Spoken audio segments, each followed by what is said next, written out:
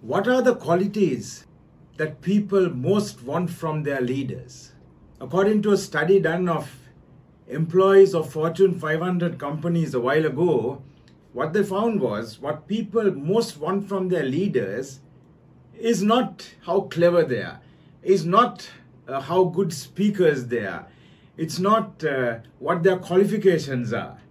You know what people really wanted from their leaders? And they said, you know, if our leaders don't have these two qualities, it doesn't matter what else they have, we don't care. We don't think they are good leaders. What are these two qualities that people, employees, want from their leaders? And as citizens, what we want from our national leaders? Two things: honesty, integrity. Honesty, integrity. Two very simple things, isn't it? Honesty. Be honest. Tell us the truth. Don't be corrupt. Don't steal stuff from us. Tell us the truth. Honesty. As children, one of the first things we were taught by our parents was to be honest, isn't it? No, that's not yours, Sanjeev. You can't have that. That belongs to Rohan. That belongs to Pradeep. Yes, we were taught honesty as children. We would have cried at as a 2-year-old, as a 3-year-old, but we learned honesty. We learned not to take something that is not ours. We learned to tell the truth.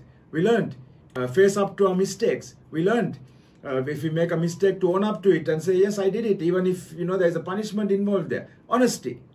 Something we were taught in our school, something we were taught by our parents as well. Something that we expect from our leaders. Honesty. Number two, the second point is integrity.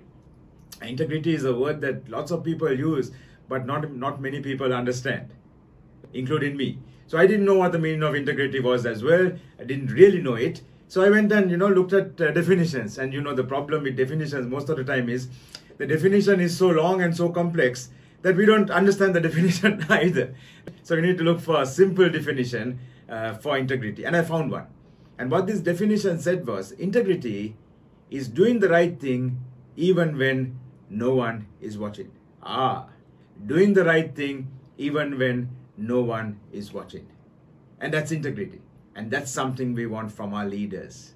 We want honesty, we want integrity. Do the right thing even when I'm not watching you, even when we don't see you. Do the right thing. Yeah, you take our politicians today, lots of our politicians are extremely corrupt. Yeah, but they're not corrupt openly.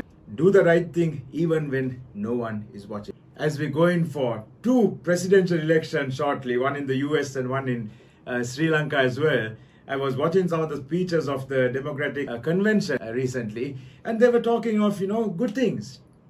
We want to build a better life for people. We want to, lift people up. We want to help the middle class. We want to get rid of poverty. We want to, have a better education. And that's great.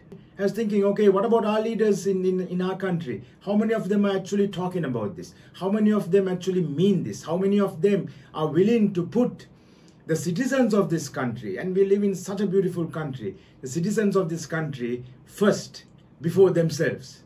And I think it's high time. We need a leader like that now. Even if this person has made mistakes in the past, I would like to challenge whoever the leader is. Even if you have made mistakes in the past, it doesn't matter. Let's start afresh. Give us hope so that we can actually come out of this. We want a leader who is honest and who has integrity. I'm sure whoever is going to be our next leader, you can take this challenge. Show us a difference. As Malala famously said, it just takes one person to change the world. It just takes one person to change the world. So what do we want from our leaders?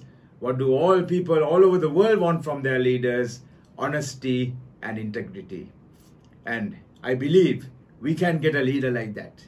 We have to live in hope. We have to work towards this. We want a leader like that for our companies. We want a leader like that for our nation. Let's have a leader who has honesty and integrity. Of course, competence as well, right? We need a leader who's knowledgeable, who is smart, who can deliver. But we also need a leader who, first of all, is honest and has integrity. I hope you enjoyed this video. Let's make the right choices. Let's get the best leaders possible. I think we deserve it, isn't it? We deserve it. We owe it to ourselves.